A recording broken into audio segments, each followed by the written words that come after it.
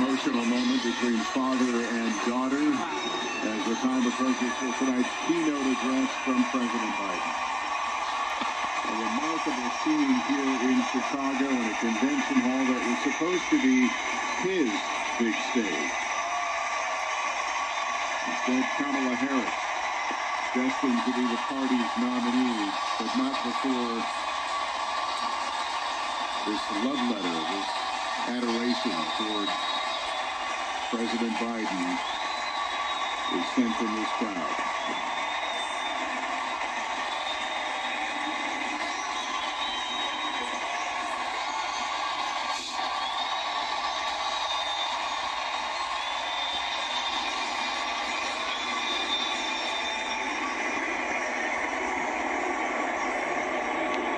Thank you.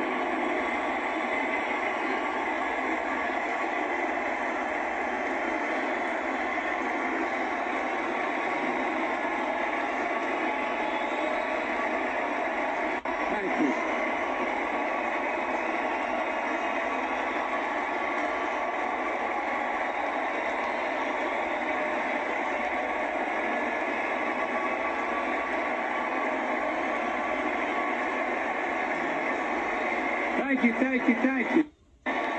Being felt by President Biden now as he sees this crowd.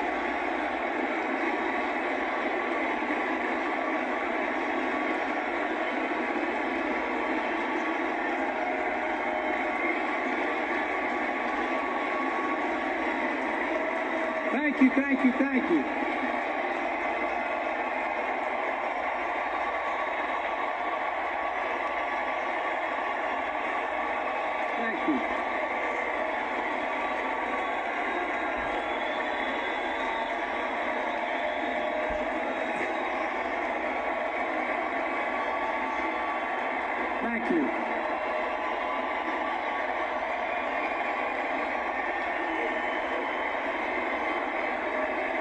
Thank you. I love you. Thank you.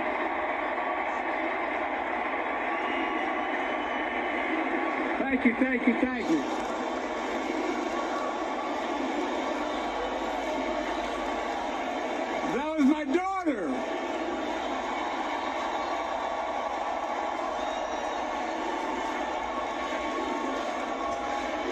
Thank you.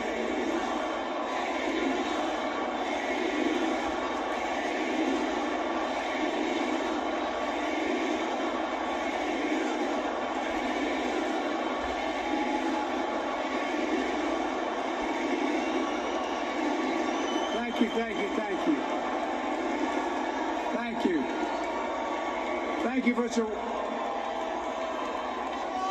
I tell you what.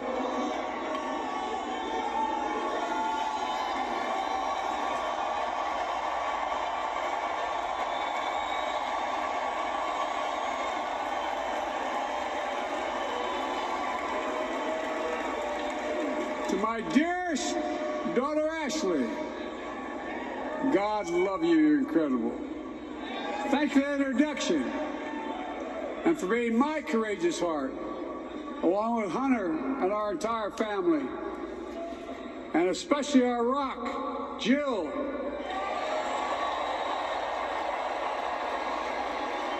For as those of you who know us, she still leaves me both breathless and speechless. Everybody knows her. I love her more than she loves me. She walks down the stairs and I still get that going boom, boom, boom. You all will know me. No, I'm kidding.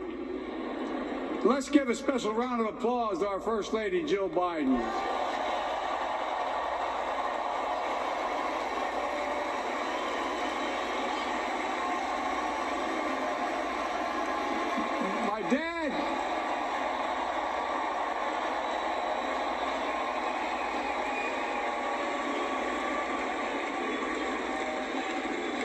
My dad used to have an expression, for real. He'd say, Joey, family is the beginning, the middle, and the end.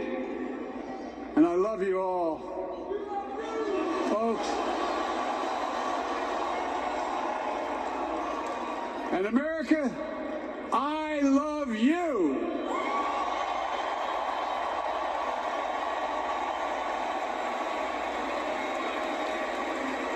Folks, let me ask you.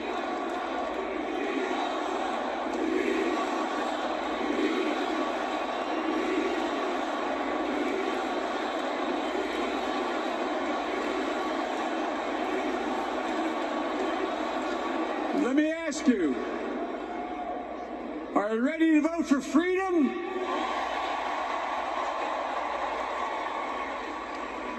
Are you ready to vote for democracy and for America? Let me ask you, are you ready to elect Kamala Harris and Tim Walz, President and Vice President of the United States?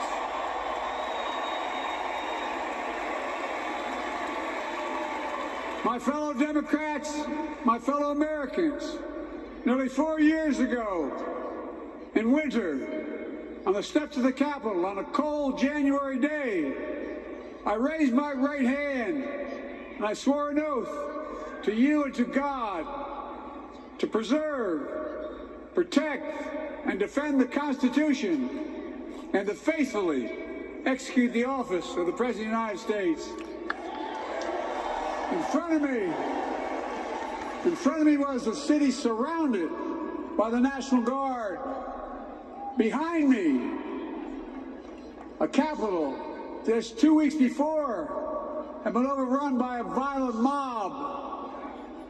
But I knew then, from the bottom of my heart, that I knew now, there is no place in America for political violence. None. You cannot say you love your country only when you win.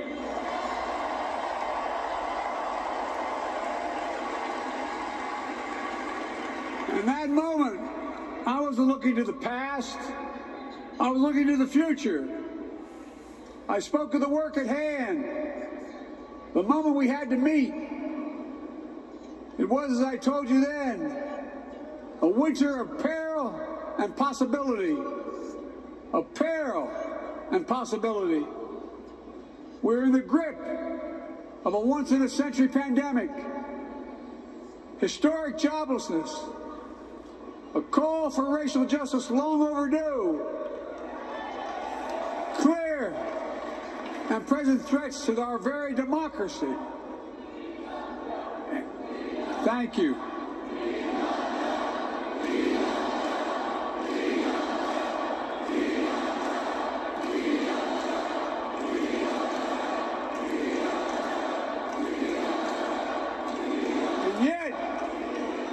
I believed then, and I believe now, that progress was and is possible. Justice is achievable, and our best days are not behind us, they're before us.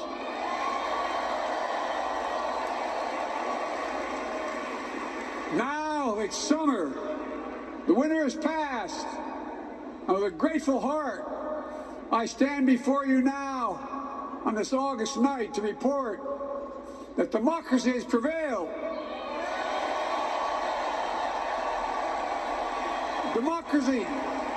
Democracy has delivered. And now democracy must be preserved.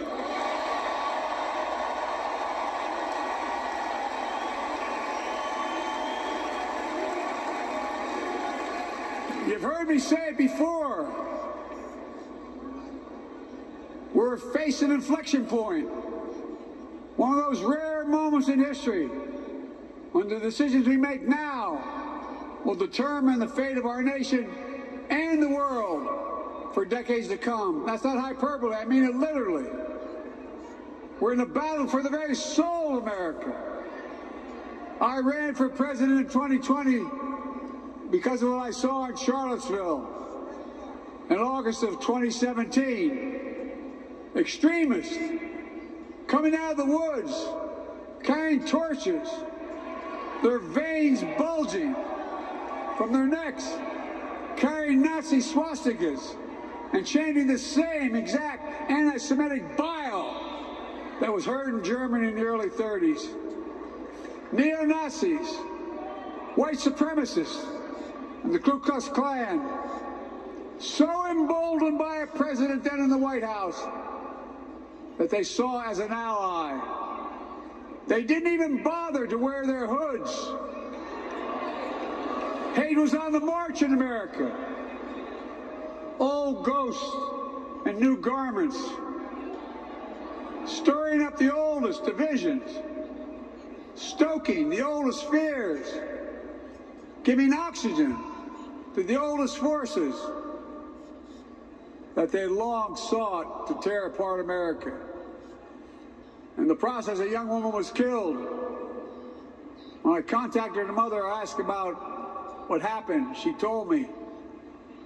When the president was asked what he thought had happened, Donald Trump said, and I quote, "There are very fine people on both sides. My God." That's what he said. That is what he said and what he meant. That's when I realized, had listened to the admonition of my dead son, I could not stay in the sidelines. So I ran.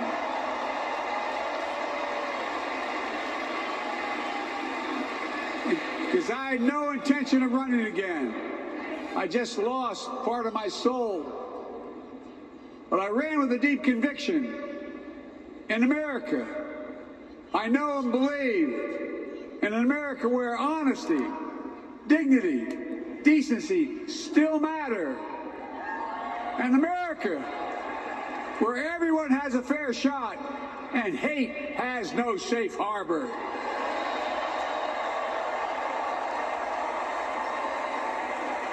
An America where the fundamental creed of this nation, that all of us are created equal, is still very much alive.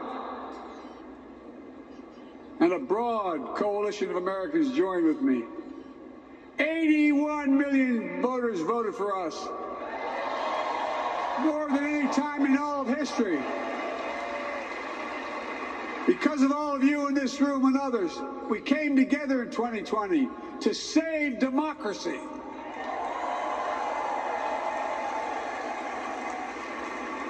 As your president, I've been determined to keep America moving forward, not going back. To stand against hate and violence in all its forms. To be a nation where we not only live with but thrive on diversity. Demonizing no one, leaving no one behind, and becoming the nation that we profess to be. I also ran to rebuild the backbone of America, the middle class.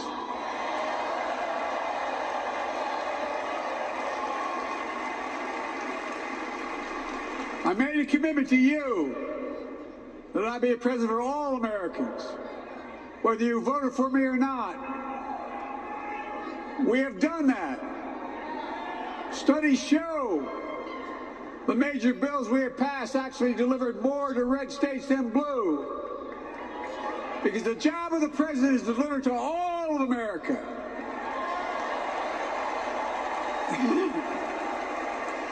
And because of you, and I'm not exaggerating, because of you, we've had one of the most extraordinary 4 years of progress ever, period. When I say we, I mean Kamala and me. Just think about it. COVID no longer controls our lives. We've gone from economic crisis to the strongest economy in the entire world. Record 16 million new jobs. Record small business growth. record high stock market, record high 401ks, wages up, and inflation down, way down, and continuing to go down.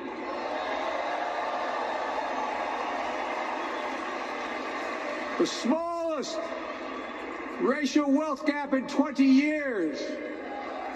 And yes, we both know we have more to do, but we're moving in the right direction.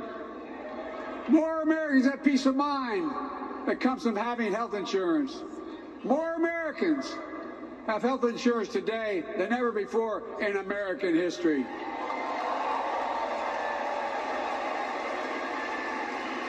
And after, as a young senator beginning to fight for 50 years to give Medicare the power to negotiate low prescription drug prices, we finally beat Big Pharma.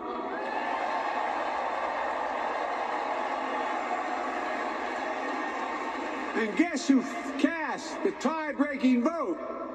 Vice President, soon-to-be President Kamala Harris.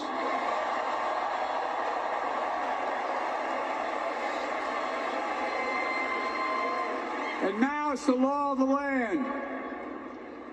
Instead of paying $400 a month for insulin, seniors with diabetes will pay $35 a month. The law we passed already includes, starting in January, every senior's total prescription cost can be capped at $2,000 no matter how expensive the drugs they have. And what we don't focus on, and our Republican friends don't seem to understand, our reforms don't just save seniors money, they save the American taxpayers money. You know what we just passed saves? It saved $160 billion over the next decade. That's not hyperbole. It's because Medicare no longer has to pay those exorbitant prices to the Big Pharma. But look, thank you, Kamala, too.